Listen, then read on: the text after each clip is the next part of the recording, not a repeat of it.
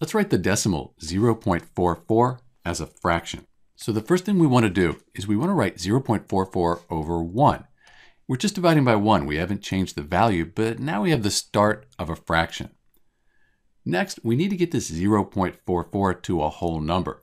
And I see we have 2 decimal places. So if we have 2 decimal places, we can multiply by 100. So 100 times 0.44, that ends up giving us 44. And that's a whole number. But we can't just multiply the numerator by 100. We also have to multiply the denominator by 100. Because 100 over 100, it's just equal to 1. We're not changing the value, just the way it's represented. 100 times 1, that gives us 100.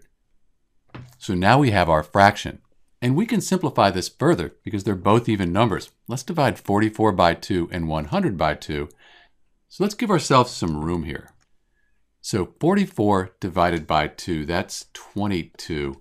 And 100 divided by 2, that's 50. We have even numbers again, so let's divide by 2 one more time.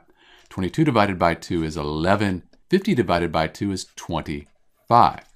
So we've converted 0.44, the decimal, to a fraction in simplest terms, 11 over 25.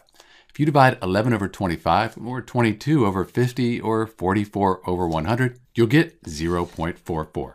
This is Dr. B, and thanks for watching.